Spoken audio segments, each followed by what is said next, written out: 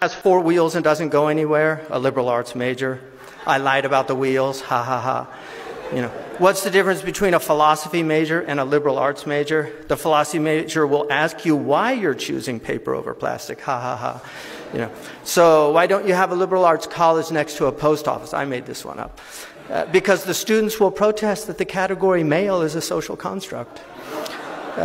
Someone said to me, what do you love? Do what you love and you'll never have to work a day in your life. So I got a liberal arts degree, ha ha ha.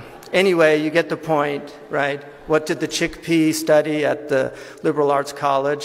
Philosophy, right? Yeah.